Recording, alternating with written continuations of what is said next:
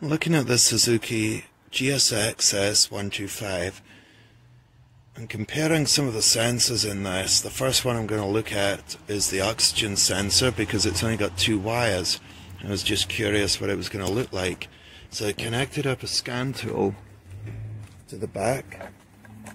This scan tool came with the plug that fits straight onto it. I didn't realize that it just uses OBD2. Otherwise I would have just bought the adapter. I have ordered an adapter so I can use it with my launch and get the graphs and look at things like that. So I've got one side of the lead connected to the battery negative. I was wearing one of those clamps that Steve Scott has on Simply Diagnostics, but I've not got one yet. And the other side, it's 2 wires going into here. There's only 2 wires in this oxygen sensor. See it right in there. So I was just curious how it works. I'll put the ignition on and see what's going on. OBD is showing like it's lean here, 0.05.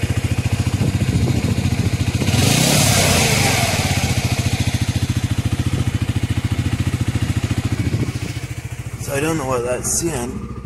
Maybe this. It's the same as this blue line.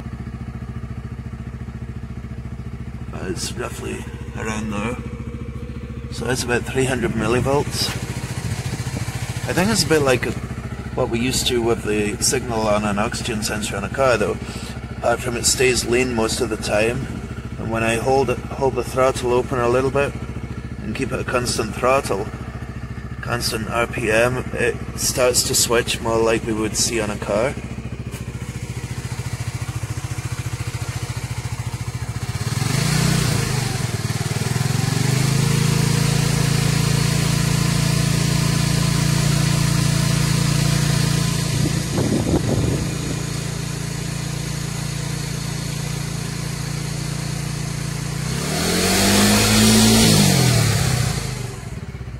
See there, when I put the revs up it went higher. When I lowered them it went lower again. I'll see if I can go back to that. So that's a tick over again. See if I can capture this where it went higher.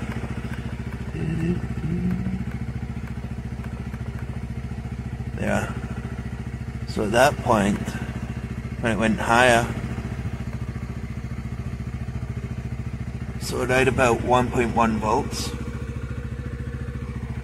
So it is a lot like a car, except it doesn't switch so much at idle. It just seems to run lean.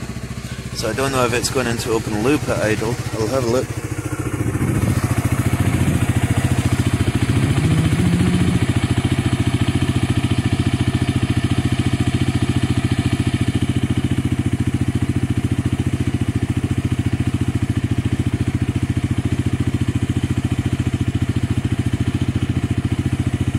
Open loop now, so it must be at idle, it just goes into open loop. I'll see if I put the revs up if it goes into closed loop.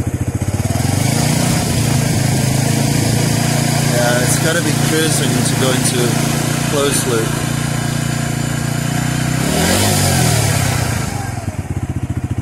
Yeah, as soon as it's at idle it doesn't control. So that's interesting, it doesn't control the oxygen sensor or the fuel trim at idle, it's only when you're cruising. Now I'm going into the ignition coil, onto the primary side of it, going into the negative side of the coil. See, we're going right up here to nearly 400 volts. And off again. 20-to-1 attenuator fitted on this one at the moment. I'm using the old Pico leads. I used to have the old Handtech leads, but they were a lot harder plastic, and I had trouble with false readings sometimes because they would break, because I used them quite a lot.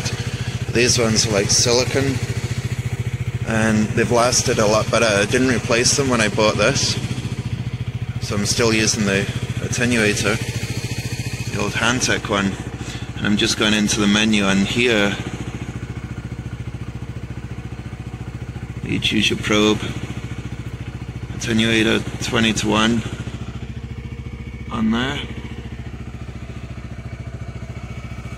I take it the leads have got built-in attenuators if you get the new ones. I don't know because I haven't bought one, but I should do. So the ignition waveform, I'll just give it a snap throttle.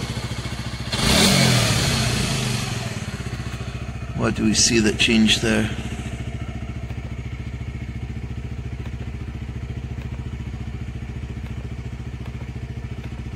Nothing really. You can see halfway across here where it burned, the spark is outside of the cylinder, and the last half where it's inside, it's just when I snap the throttle you get a bit of turbulence, but nothing major. I'll keep going back. Dwell time's much shorter as well.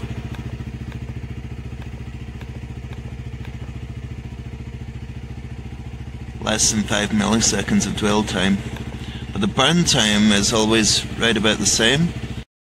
The last thing I'm going to look at is this ABS sensor. Watch it, how it affects it on this pickup. The sensor comes out over here. That's where the plug connector is, just behind that. I'm going direct onto the battery. Negative. So I'm going to spin the wheel and see what happens here. To start with, I've got one about battery voltage and the other one right at 0. Spinning the wheel. And I'll stop the waveform. It'll go back a bit. See the one that's now 12 volts stayed the same the whole time. It's only the one on the ground side that's going up and down each time it passes one of those gaps in the ABS ring. So it's about 1/4 of a volt up to 1/2 a volt. That's the difference. That's all we see, going down to about 1/4 of a volt up to 1/2 a volt. So it's a bit like how some cars work, same sort of idea.